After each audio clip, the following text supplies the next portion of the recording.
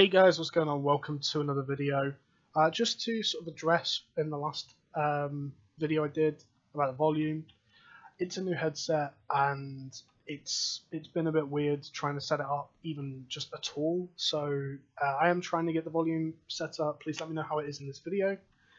Other than that, let's get into it. So in this video we'll be talking about hardcore expeditions and what my thoughts are on it. I'm actually running some hardcore expeditions in the background. Doing anything between 5 and 10s. As you can see, my gear is absolutely trash. I'm just trying to power level Holy up, so I've literally started today, done sort of 4 or 5 hardcore expeditions, and I'm now at 17 mastery and like 9 or 10 spec. So not too bad, and it is going very quickly.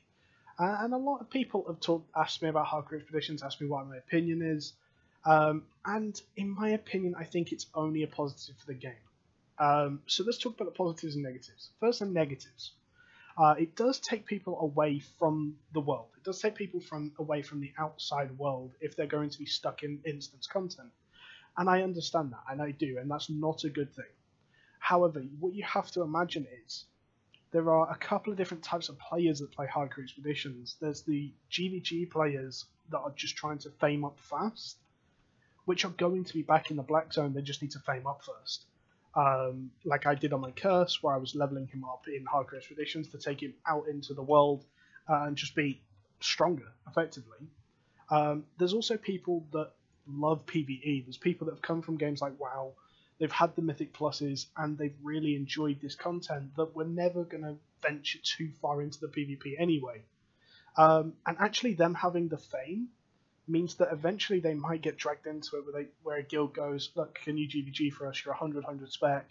And they go, well, actually, yeah, I am. I'll give it a go. So it actually could encourage more people to be involved in the PvP aspects of the game. Oddly enough, and it's not going to happen overnight. To talk about the positives of it, I think it gives more content into the game for solo players as well, because of things like the hardcore expeditions. Excuse me, things like that have the hardcore expedition Discord have made a great sort of influence onto the game. I'm in there every day, every other day, trying to get a group going or to get something going at least.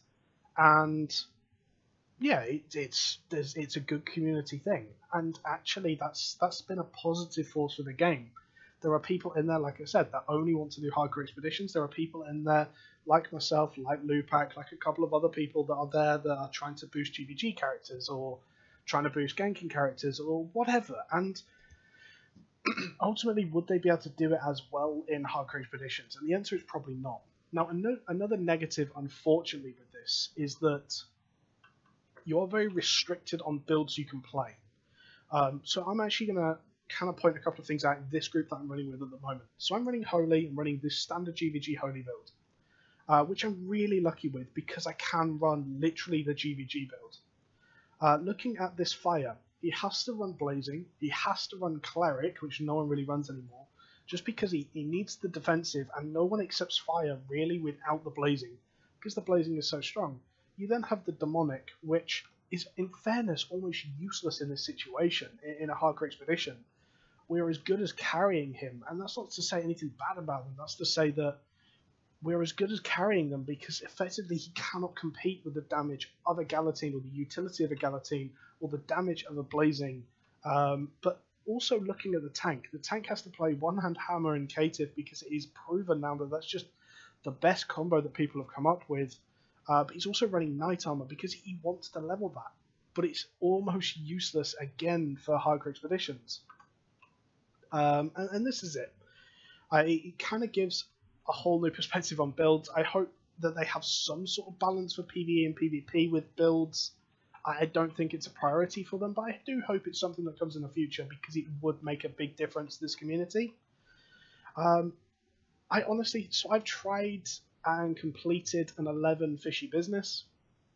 We did it with about 6.5 minutes to spare. We did an amazing run on it. And quite frankly, wasn't difficult. Got 45,000 fame just for the boss alone. So just for the last boss, we got 45,000 fame. From the first boss, we got like 20,000 fame. And then from the whole run, we were getting 4k fame per mob. and about 1.8 for the smaller mobs. So we were getting so much fame, it's just ridiculous. And honestly, it might have got to the point, in fairness with that it's a little bit excessive.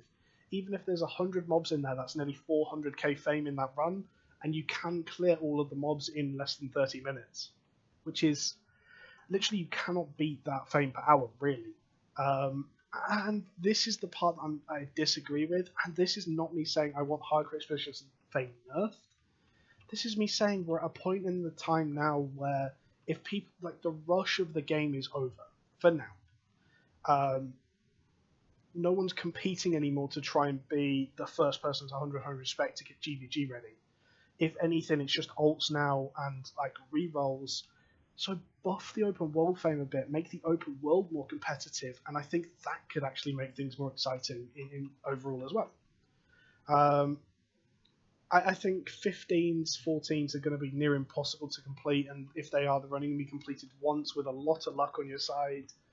I think 13s and 12s are completable, and if people get their hands on them, they're going to be incredible, probably up to that 600k fame run. But then again, you have to think of it like this, is that how many maps have you seen at level 13 or level 12?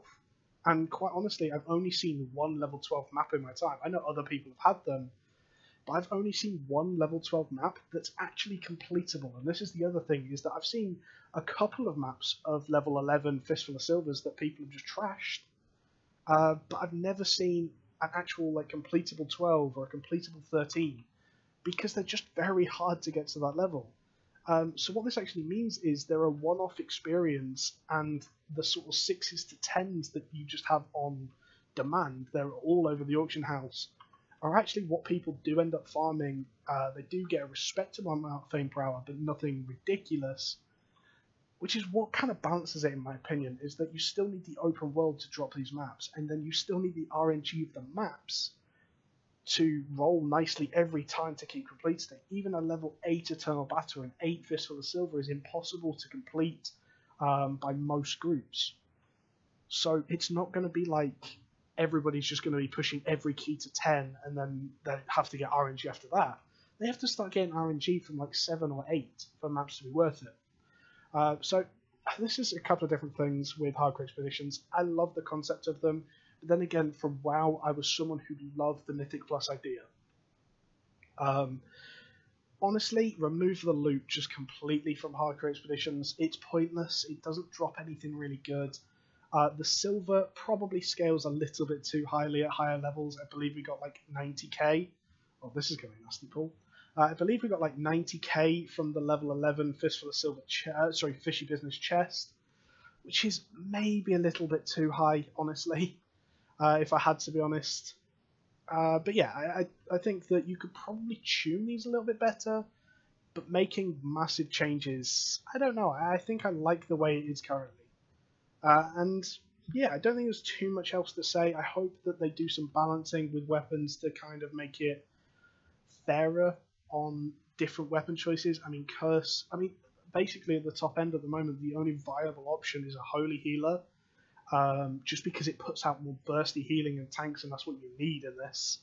A one-hand hammer tank with Guardian armor, Guardian helmet probably, maybe Night Boots, maybe Hunter Shoes, a Curse running Life Curse, and then 2 Blazings is literally like the strongest setup you can actually get at the moment.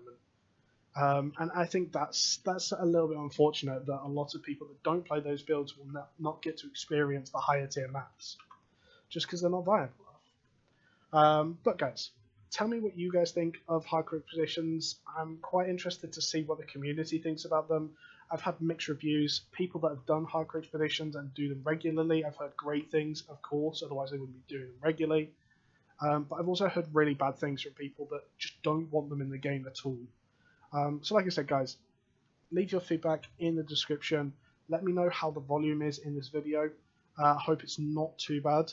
And yeah, I'm going to be doing a couple more videos in the next couple of days regarding Lancelot. I've not forgotten, they are coming. So yeah, look forward to them. Subscribe to the channel and catch you later, guys. Goodbye.